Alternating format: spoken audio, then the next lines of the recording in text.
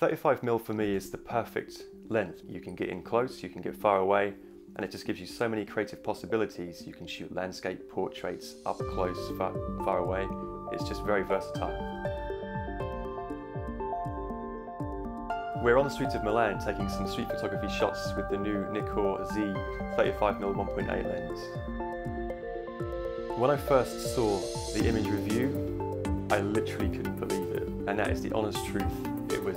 It's insane, the resolution and the sharpness this lens has, even at 1.8 wide open. In fact, it's exceptional at 1.8. The bokeh is so smooth and the edges are so smooth that it's just a delight to view. The eye can't detect any edges. It's just a dream come true for any kind of portrait photographer.